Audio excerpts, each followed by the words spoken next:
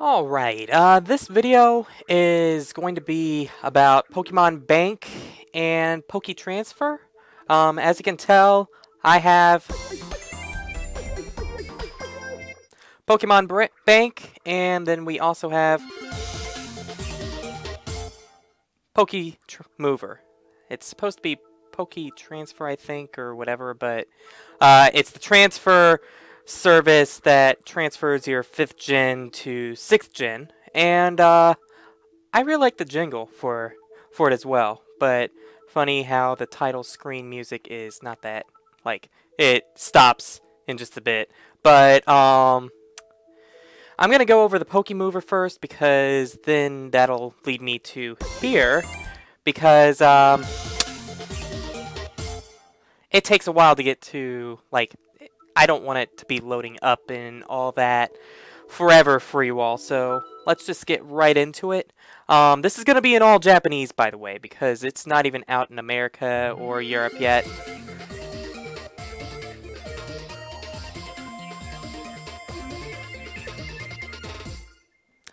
And yeah, that's just the title screen song. Now you need a Nintendo ID to do both services, if you don't already know that, which I'm pretty sure you do. And pretty much it first logs you in. You can log in, you can save the password so you don't have to type it in every time.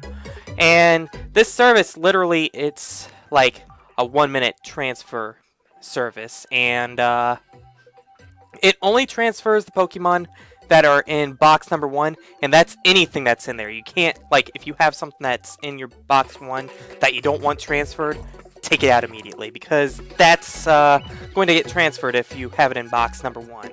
So I'm going to use one Pokemon as example, and it's going to be a Gen 5 exclusive.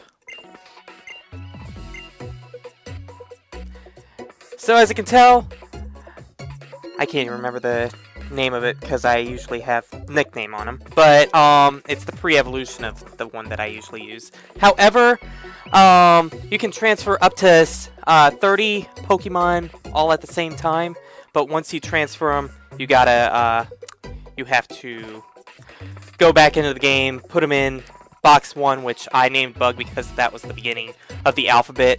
And actually, was it? Yeah, I think that was the beginning of the alphabet, so I put Bug in first. And so, all you do is press OK, as it would be in America, or anywhere else that speaks English. And if you heard that sound, that's the sound of it saving, so it's been transferred. And that's it with the Pokemover. That's how simple it is. I mean, seriously. If I would have talked, that would have been like, what, 1 minute?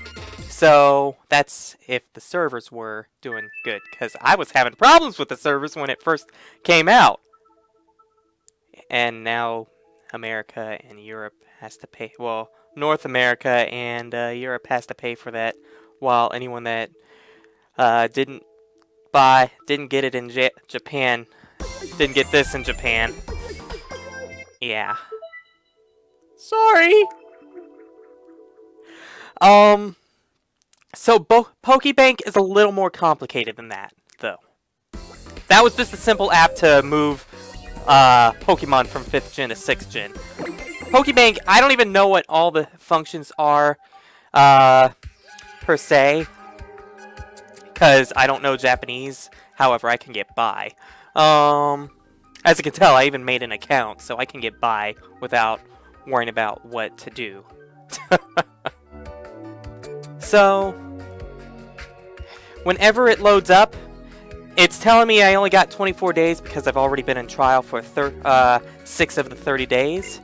So, it's asking me, do I want to renew? You can say yes, and it'll say how much it is for a year to add 365 days to it, which it's 500 yen, converts to about $5 in North America. Not sure what that is in pounds, but either way, $5, not that bad for what it can do. And then it just tells you how many days you got left. I'm not sure what that is though, but either way, I don't need to renew it. Hopefully it'll come out before I need to renew it, or hopefully it'll come out in US so I can transfer it here. And, or not here, but here. And then transfer that to there sometimes. And so forth, but right now, I don't know what all the options are here. I feel like you got like 4 different options before, but it seems like she talks to you about stuff on that option. I might edit that out actually, because I don't even have that typed in, and I don't want anyone accessing my Pokemon stuff. But either way, it accesses, like, I guess the ID for the game or for the system or whatever. And then this one, oh, that was the option for if you don't have Poke Transfer, so or Pokemover. So the bottom, not that one. That one's just to be done with the game. However, now we go into the actual Pokemon Bank. It'll list what game you got in currently, which I don't actually know if it like... Oh, wait! It has an icon, so if you have a digital copy in, then it'll give 2 different options or something. So, do I want to use this game cartridge? Yes, I do.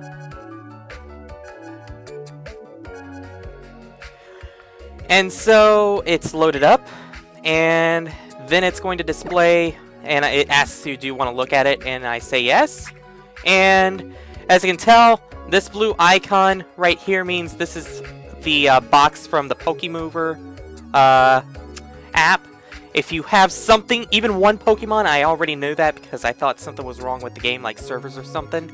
And I checked, and I actually forgot to move one Pokemon. So if you have even just one Pokemon in this, Pokemover will not move Pokemon from 5th gen to 6th gen, so be aware of that.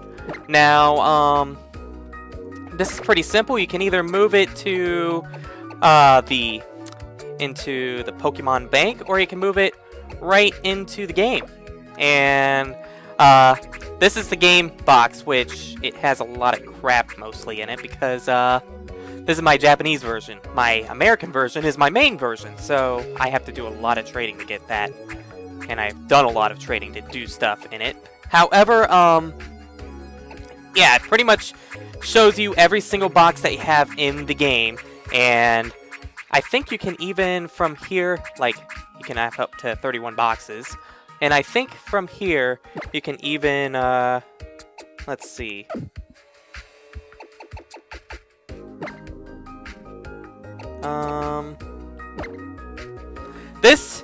This actually right here, the top option right here, lets you search a specific Pokemon. So if you wanted to move it somewhere, you could. Although you can, like, you don't have to. I mean, it's good for sorting, I guess. This option right here lets you choose male, female, or unknown species. So like if I do no gender species. The only no gender species that I got in the box is Metang.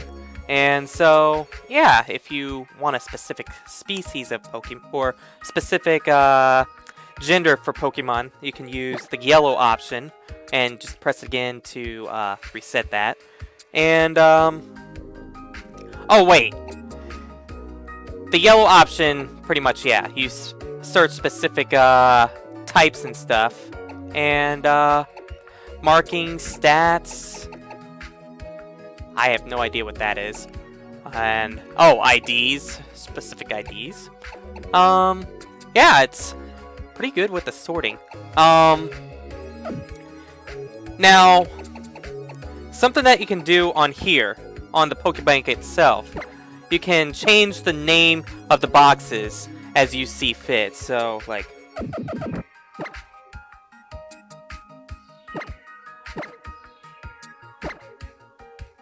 oops. So, now it's labeled box 2. And, I mean, you can choose specific box names for specific things. Now, this is the part that I find cool. You see how this right here, it's something, something, something 1 out of 100? This option right here, I find really cool. This option lets you put boxes in specific, like, other boxes, like a specific type of box. Like, say, if you have a competitive box, you can put competitive for the box, because, like, if you go to, if you go to this option, you can change the name of this box to whatever you want. So, if you title it competitive or something, you can have competitive, you can have, however, like, if you're trying to collect them all like Bulbasaur, Ivysaur, Venusaur, etc., you can move those Pokemon, and you can move that to, like, box number 2 and change that to a specific name, and you can say, you can go to this option and say, I'd like to move, the current box is what it does. That's what it does, okay. So, if you don't want, say, that box back, you want that in this box, then it'll be back in box number 1. So, and, like, yeah, if you wanted box number 100 in this box, then you could just say, I want to move it to here.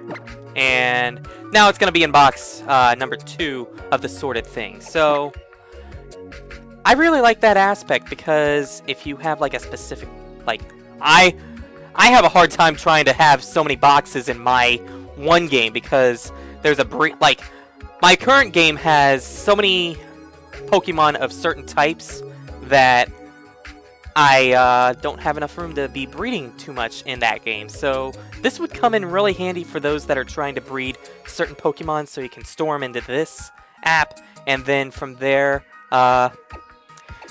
use your game as a breeding place. And like, if you wanted to try to get a shiny, my attempt at getting shinies are just let the Pokemon breed up to like 100 eggs or something, and put them all in a box, or put each egg in a box, and then as soon as you get 100 eggs or something, start trying to hatch them, because I feel like you get a better chance or something than just randomly, like, kind of like how, you know how RNG works with specific times in the past games or whatever? If you get closer to the certain times, like, say, breed 5 eggs, put them in, breed another 5 eggs, put them in, breed another 5 eggs, put them in, etc. Yeah, that would work better than, say, breed 5 eggs, then start hatching it, and you will be getting some space between those times, while breeding, pretty much breeding 100 eggs gets you closer times than, say, if you breed 5 eggs and then you might come back to the game later or something, and yeah. But either way, I really like this app because you got 100 boxes, so that's, what, 3,000 Pokemon that you can put in, and you can sort the boxes from 10 different spaces. And I really can't wait for it to come out in America, so then I can actually not use this one, and use my regular games as a place for storage. So, and then, just to show you all something, let me turn the sound off real quick. I've already uploaded a few Pokemon to my English game, so I know most people probably want to see, like, legends in the certain in English or whatever. So let me just try to get the sound working before I plug it in or start the sound back up, which, come on. Are you really not wanting to work with me, sound? I'm gonna have to get another one of these freaking... Oh my god, this thing is being stupid. Okay, do I have to... Okay, let's just not move, Luke. And now, let's go over specific things while I turn the sound on. Now, We already got Articuno. We already know what Articuno looks like. We already know what Zapdos looks like. And I don't have Moltres in my box because it's in my battle box. But we do not... Well, actually, if you saw... You can see a picture in the game. But that's what Raikou looks like. That's what Entei looks like. But in shiny form, because that's the special event one. And it's got Flare Blitz, too. You got Suicune. And then we get the Regis, which... Holy crap, that defense. Got Reggie Ice, you got Reggie Steel. Then you got... Yeah, you got... Oh, yeah. Then we also have you. Latios in also shiny form. In a Moonball, which matches its color.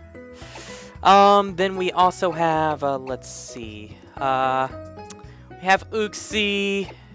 Have Mesperit, which is not that good. We got Azelf. Then we also got Heatran. Regigigas, which sucks beyond belief and should not be qualified as a legend. Cresselia in shiny form. Then we also have Cobalion. We got Terrakion. Terrakion. Then we also got Virizion. As well as, I don't have, like, 6 of them, so I can't show off all the forms. But we got, Tornadus in his, Therian form. We got, Thundurus in his, regular form. I can't remember what the regular form is. Origin? I think that's Giratina, though. And then we also got, Landorus, which is in, Therian form as well.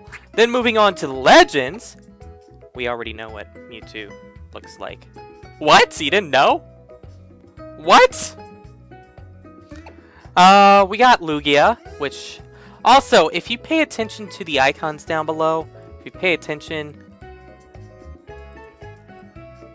The icons look so much clearer than what they used to in the in Gen 5, which is kind of surprising because that means they even updated what the icons look like from Gen 5 or from Gen 5 to Gen 6. So yeah, that's something that I like to point out as well. So moving on, we also have Ho-Oh. Then we have another shiny of Kyogre, which something that I made a mention of in Twitter. He's so big that his status icon does not appear, or it's off screen.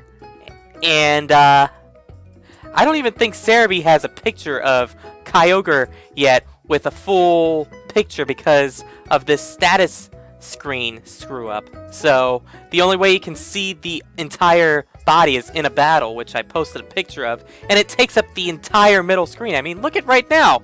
It's on the bottom, or it's on the top screen, and it's off the screen, and it is already in the middle of the screen. So imagine it just a little bit more. So, holy crap, Game Freak, you made this freaking thing a behemoth. We also have Groudon, then also Rayquaza, which kinda is going off screen too, but on top form. Then we have Dialga, and then Palkia in shiny form, which is in a Cherish Ball because it's a it's an event one, as well as Giratina is an event one, and it's shiny too. We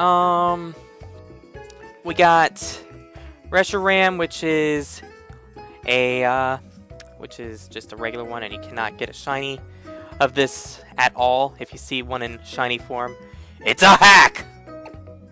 Same thing with Zekrom. I forget if Kyurem you can get in shiny or not, but whatever. Then we have Bambi and Yveltal. But, however, this is the part where people want to see. These are the Pokemon they want to see. We got Mew, which is shiny form. I had an Emerald game that was Japanese, so I was able to get Mew. I was able to get Mew in Japanese, so hooray for that.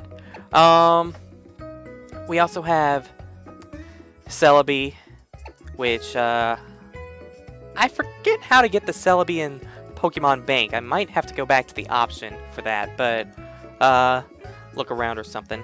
We got Jirachi. We also have, Deoxys in shiny form, which you could get a shiny form in the other versions as well, but I decided to get, while I was doing the Japanese Mew, I was trying to get the Japanese Deoxys. We got Manaphy. Then we also got Darkrai, which Darkrai looks awesome. Like how this looks. And then we also have Shaman in shiny form as well. Got Arceus. We got Victini. Then we also have Keldeo, Meloetta, and Genesect, which is the Japanese movie one, which is an awesome looking Genesect because it's red and it also has some special moves, as you can tell. So that's about everything. As far as that, I mean, unless of course you want to see, like, I don't know, like Chimchar or Cyndaquil or something like that, but yeah. yeah. Actually, there was one thing I wondered. I did a quick trade or something. Wanted to show this off. Cofagrigus. I don't even know how to pronounce its name because I know the it used to get censored and still does get censored if you put it in a certain way. But you know what this reminds me of? These hands remind me of Wallmasters from Wind Waker. Or not Wallmasters, Floormasters. They remind me of Floormasters in Wind Waker. And he just looks freaking awesome. Like, the 3D on his hands, if you can see what the 3D looks like. It looks like it's going to come out and get you. So it looks like a Floormaster as well. So I just got to say, Cofagrigus is the coffin Pokemon. I might want to put it on my... I might want to breed and put one on my team because this thing looks awesome. And it's also exclusive to 5th gen as well. So, with that, I hope you all enjoyed this little 20-minute or so video explaining about PokeTransfer as well as Pokebank and showing off some of the other stuff that, like, the Pokemon that you can get. And with that, hope to catch you all next time, and I hope you all have a great day.